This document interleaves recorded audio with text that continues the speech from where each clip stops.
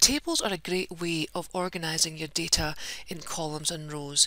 Now you can use indenting and you can use tabs and you can use the spacebar, and I'll show you tabs in another video, but today we're just going to have a look at the basics of tables. Now I've got a blank Word document open here, and to get the basics of my table I'm going to go to the Insert tab on my ribbon, and you will see directly below that you have the table options. Click on it once and you'll see the various ways that you can insert a table.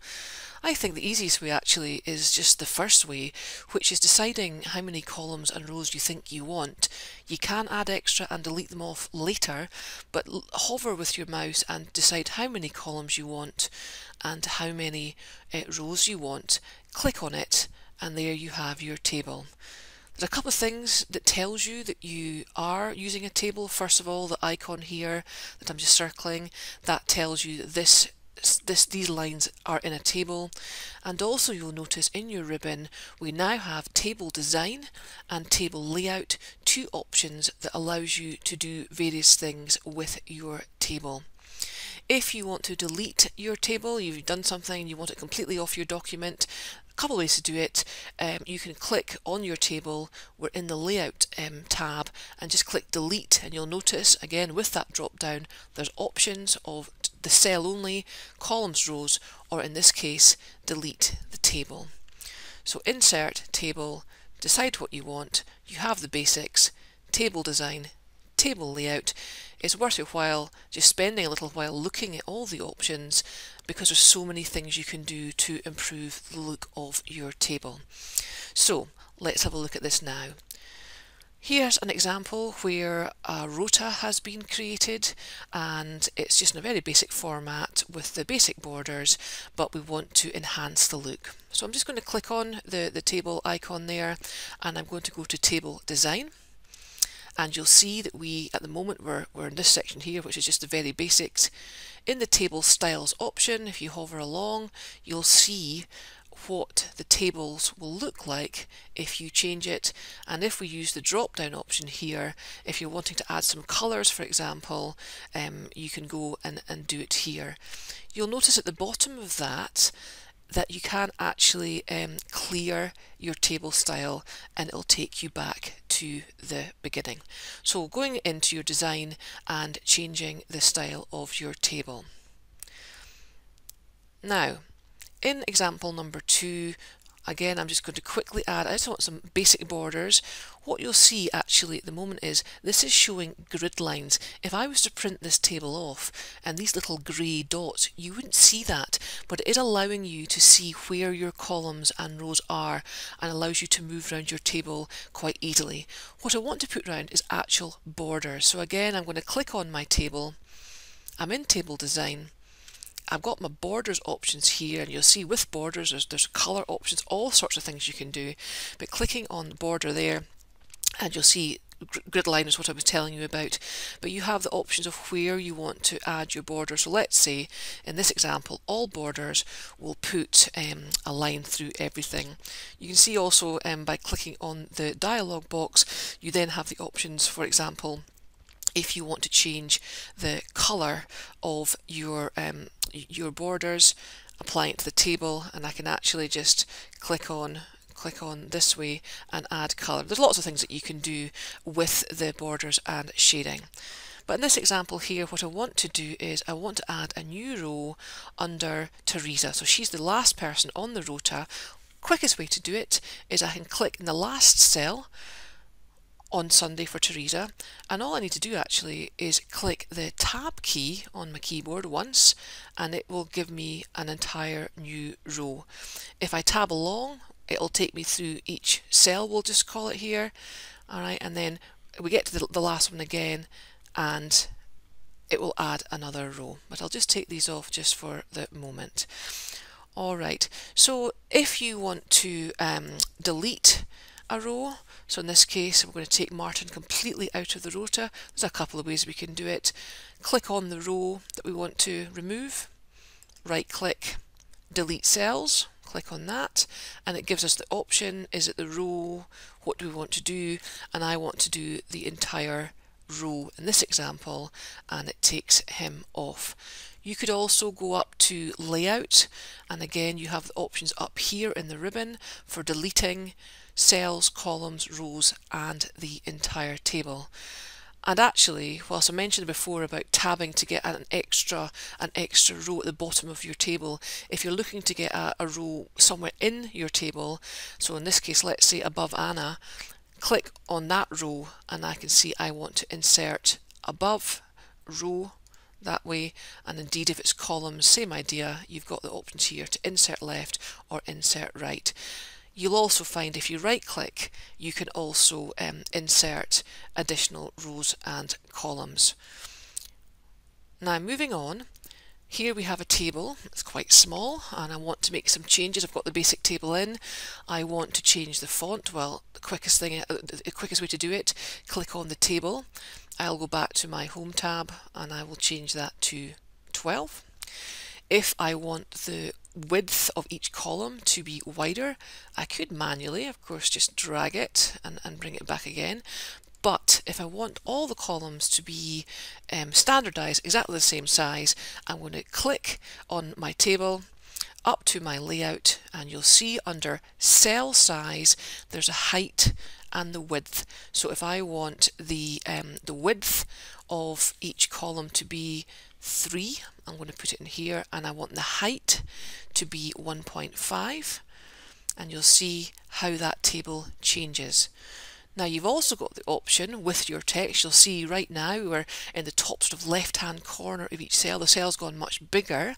If you're looking to center the text, what we can do is click again on the table, highlight everything, and you'll notice we have alignment here, and we have 9 boxes here. So if I wanted, for example, to center vertically and horizontally, I'll click the middle button and you'll see what happens to the text. And then if you just play around with these buttons, you'll see what each one looks like. So another way to improve the look of your table. You'll also see here you've got text direction. If I click on that, you can make some changes that way. Now if we think about the next one, and what I want to do just very quickly, just insert a page break so we're down to the next row. Inserting a row above, so we know how to do that. I'm going to click on the first row and I'm going to go to layout and I'm going to insert a row above. Now it's taken exactly the same format, so with all the various columns to match what we have below. But let's say I want the top row to be one continuous cell, and I want that to show rota, reception rota. What I can do is highlight just that top row, and again you'll notice we've got in our table layout we have the option here to merge the cells. So I'm just doing this to the top row. Click on it once and now we can see we have one continuous cell, and I could just type in, let's say, reception rota.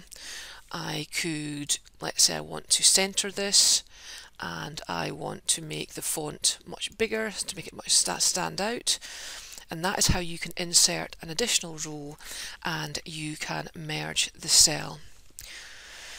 You can also separate a table, so in this case here we have a 2-week rota, and actually I want week 2 to be in a separate table. I'm going to just click in the row just before the W for week 2, and I'm going to go up to layout, and you'll see that I have the option here to split the table into 2 separate tables. Click on it there, and now we've got 2 different tables that you can do different things to. Now maybe you have a table, in this case we just have got, you know, it's essentially just one column, lots of rows, and we need to maybe create a form, and we're trying to break it down into different things. We want to split some of our rows and columns. So imagining that in the first row I want to be showing, you know, title, first name, last name, so I need actually 6 columns for that. In my first row here, clicking on it, and I am going to go to, in this case, split cells. In this row I actually have, I've got 1 row and I want 6 different columns just in the top row. so that I can say, well, I want the first box can be the title. Now I notice here that it's just showing me it's coming up in bold and underline. Not sure why that's happened, so what I'm going to do is highlight the whole table just to double check, go to home. I can see for some reason it's sitting with bold and underline. I'll just undo that and get it back to normal. So if, for example, I'm going to put here a title and I want a space for the title and then the first name and then the last name. Whilst I'm here, I might think, well, do you know, the title, that I can bring that, narrow that column a wee bit, so that there's enough room for, let's say, you know, can I put Mrs. That would work, that's fine. I can narrow this column so for the first names to give the person more room, and same with the last name here. So you can play about with these cells to make it fit. So imagine here we're looking for we want address, the address here. So I'll split that into two. Again, layout, split cells, and I'll have that one just as 2, and let's just say that I want that to be the address. And I will just bring that back here, and that allows space for the address. In fact, what I might do here is I might do it for both of them there. Let's split the cell and try it that way. And then I'm just going to manually drag the line back. So now we're having space here. What we could do, of course, to make it look slightly better is we could highlight these cells. Why don't we merge them so we have the address and then the lines for people to put the address in. We could, other ways we could do it, for example, let's say we're going to split the cell here again, maybe we want this to be, you know, a postcode, and so on. So once you have your basic table, what you can start doing is building up how you want your form and your data to look by just going into your layout and your table design. Well, in this case it's layout, and merging and splitting and text and direction and column width and size to really build up the table the way that you want. Incidentally, what you can also do, which I should have shown you, is you might want to shade some of your cells. So for example, maybe here for title, you want to say, I'll go into layout, shading, I'll maybe make that kind of a grey, so that it kind of helps people if they're to fill a form in, to kind of guide them as to what they are to fill in and what they're not, and that leaves the blank spaces there. Couple more things just to finish off. Maybe you have a table and you want to sort it alphabetically. Very easy to do. Just click on the table, and this time we're going to go to layout. Click on the whole table actually. Go into layout, and then you'll see sort.